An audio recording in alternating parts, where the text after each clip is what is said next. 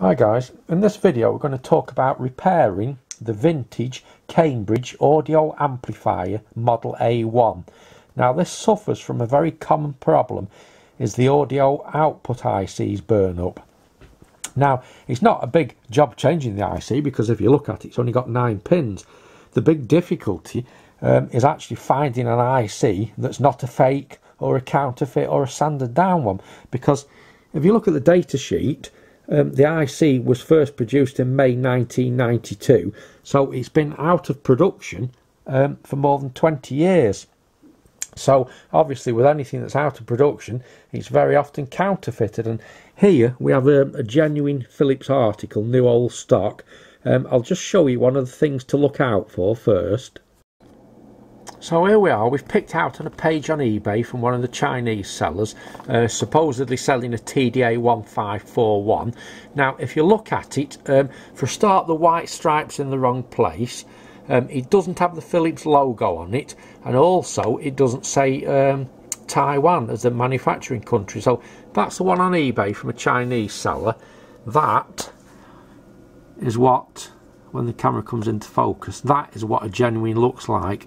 You see it's got the Philips logo, it says Taiwan, and the white stripe is a completely different place to one on eBay. So clearly a fake, that. And I've bought these before and they're just a waste of money. All they do is we switch them on and they burn up straight away. If you do manage to get one that's working, the chances are it'll be an old one that's been removed from a board, it's been cleaned up. It might work, it might not work. Even if it does work, because it's over 20 years old, it might only last 5 minutes. So I'm going to show you a solution to this little problem. So if we look here at the circuit diagram for the Cambridge A1 audio amplifier, the actual left and right channels are ridiculously simple, consisting of the TDA1541 and just a handful of parts around it. So it shouldn't be too difficult substituting that IC with a different one that's in modern production. So I've checked through some data sheets and I've picked out a good candidate that will replace the TDA1541. Now here's the data sheet for the TDA1541. The one I've chosen to do the job is not pin compatible, and it also comes in a completely different package, which means you're going to have to make a slight modification. What I did, I mounted the chip on a piece of printed circuit board and then fastened that to the amplifier. So the one I've picked out is an LM3886TF. Now I'm using the TF one, which is the fully insulated one, because we don't need any mica washer behind it when we fasten it to the heatsink. And if you use a fully insulated one, it makes fitting a lot simpler. Now as you can see, it's in a completely different package, and it's also got a different leg configuration, so it won't fasten straight into the board. The pins are completely different, but it is possible to fit this. And for the LM3886, it will give running to 28 volt supply into an 8 ohm load, 38 watts. The TDA1541 28 volts supply into 8 ohm gives 40 watts. So it's very, very similar. It's close. And what I would recommend you doing is do this modification on both the right and the left channel, and then the amplifier is completely balanced. You haven't got a different level in the left that you have in the right. So we move back over to the data sheet. I've examined the data sheets and it's almost pin compatible, apart from one thing. The time constant circuit here that operates the mute that stops the switch on pop. We just need to change a few parts there, and then we can use the LM3886TF in its place.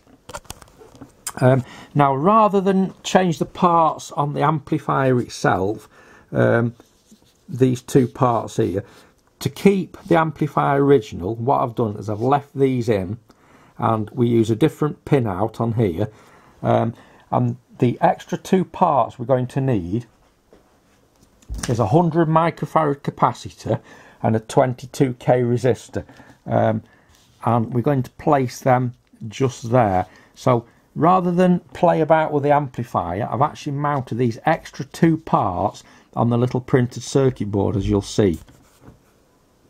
So if you just give me a few minutes, and I'll just show you the actual pin compatibility, and I'll show you what you need to do to fit the LM3886 in place of the TDA1541. Now the LM3886 is still in current production. It's available at Radio Spares for about £7.50 plus VAT, which means if you buy it from RS Components, you're not going to get a fake, and you could always keep a few in stock for future repairs. So I'll move over here. I've drawn a diagram of exactly what you do. I'll hover the camera over this for a few minutes, and then what you'll have to do is just stop the video, and then you can write all these numbers down. So that's the TDA1541, and that's the LM3886TF. Right, so I'll move over here, and on here you have the pin for the TDA and the corresponding pin on the LM. So it's pin 1 on the TDA now has to go to pin 10 on the LM. So I'll just hover over this slowly. You can stop the video and write all this down.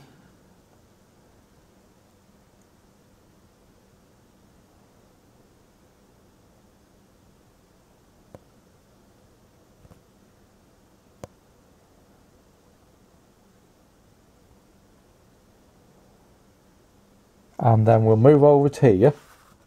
I'll just run through this slowly. There's a few notes I've made here. So you need to make this following addition. If you make it on the separate printed circuit board, you're in no way changing the parts on the amplifier board, which means at any time, if you do find a brand new genuine TDA1541, you can just take out the modification and drop the new IC straight in without doing anything else. So let's move on to what you need to do now. I'll do that slowly. So that's the first resistor you've got to add between pins 4 and 8 of the LM3886TF. And then you need a capacitor, 100 microfarad, 63 volt, with the polarity shown in the picture, positive to pin 7 and negative to pin 8. And I'll just move back there, and then you can freeze frame that when you write it down, and that's all you've got to do really. Then you put these parts on the printed circuit board and just screw it into the amp. So if you watch the next part, you'll see it done.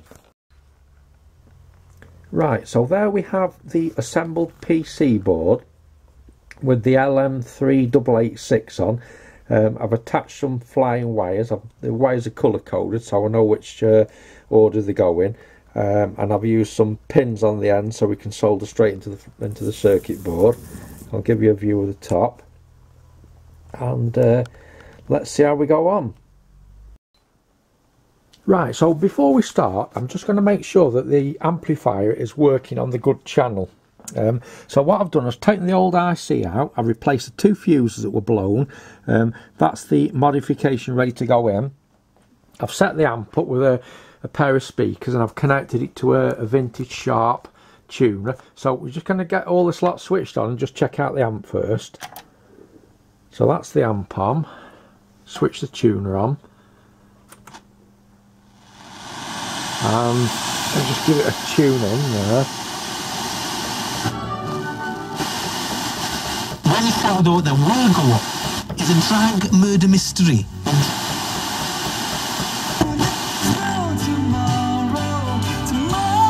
So there you go. The amplifier's working just on one channel because I've removed the faulty IC. So what we're going to do now is fit the modified IC, and we'll switch it on and see what happens. Right, so there we go. There's the modified IC with a little printed circuit board fitted. Just before I go drilling any holes in this heatsink, I've just fastened it on with onto the heatsink with a pair of miniature mole grips, so we can just test the amp and run it through some more tests, just to make sure everything's working okay. And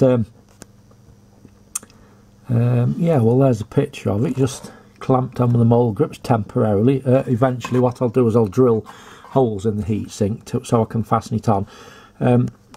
And here you go then, let's switch it on. So first we'll turn on the amp, and I've got both speakers connected. There's no unusual noise in the speakers. We'll turn on the tuner. Oh, of course!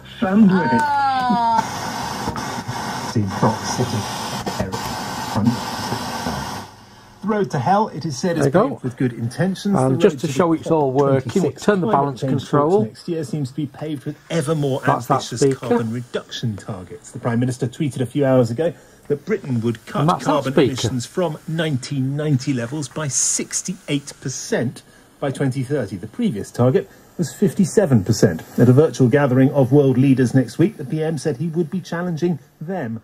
So there you go, that's all working, and that's a solution to the problem of when you can't get the ICs anymore.